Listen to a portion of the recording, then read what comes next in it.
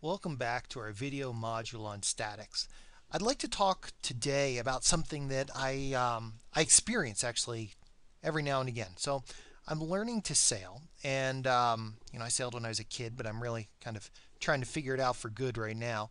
And one of the things that we do is we'll pull in the sails based on how much wind we're getting and our headings, that type of thing. And so what we use a lot of times is on smaller rigs, we'll pull on the rope. We have this rope attached to the sail. Here, let me find a picture for you.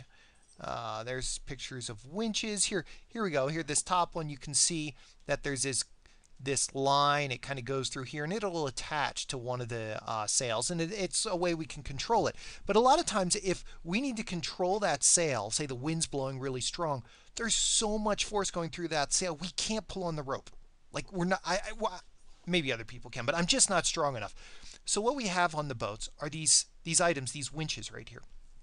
And what I can do is I take the rope and I wrap it around the winch, and I pull on it. And the winch is kind of set up that if I pull on it and it tightens, the winch turns.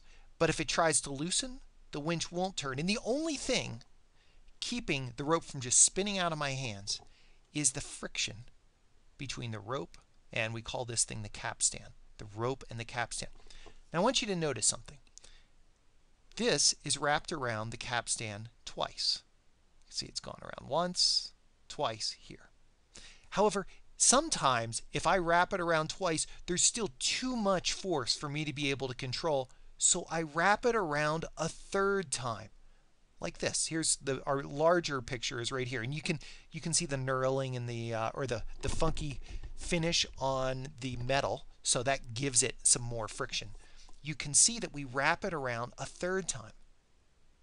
Now, why is it that wrapping the rope around a capstan an additional time allows me to be able to hold more tension in this line? I don't have to pull as hard here to be able to keep the same amount of tension in this line.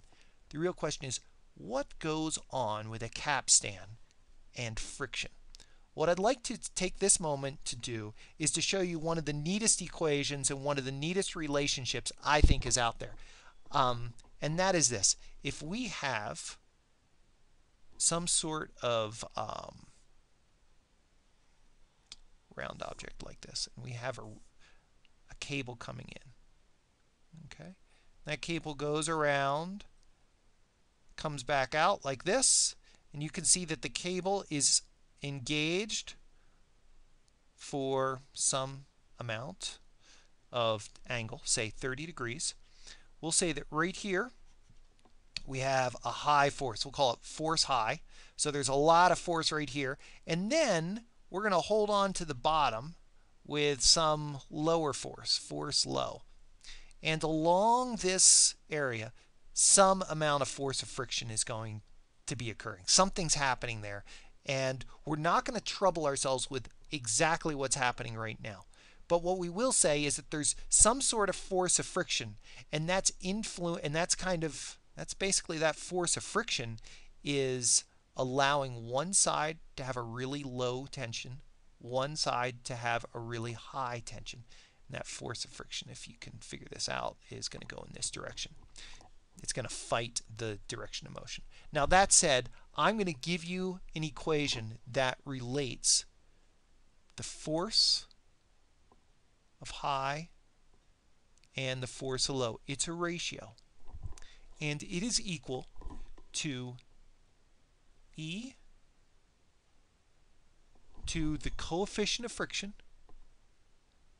times the angle subtended, times the angle that everything is going. E to the mu theta. Or another way to say this is we could take the natural log of both sides, and we get the natural log of force high to force low equals mu theta. Now, when I first learned this, my professor showed me this, and I was absolutely fascinated. And he said, okay, now you know this, go ahead and derive it. And it's a really neat experience deriving. You want to start, if you feel compelled to do this, it's a great exercise. Go ahead and just take a little section right here and draw all the forces that are happening. and you're going to find you're able to make some approximations. Um, that said, I just want to show you this equation, show you that when you're dealing with cables going around these center areas, we call this like a cable and a capstan. This is the equation we follow. And now you can see what's happening when I sail. When I sail, this force high is getting really, really, really high, which means this ratio, the mu, staying the same, right? That's going to stay the same, which means I either need to pull, when a gust of wind comes, I either need to pull with a huge force here. I need to increase my force to keep it from pulling out of my hands, or I increase my theta. And if I increase my theta, let's say I went from 2 to 3. Let's say I went from 2 to 3 wraps.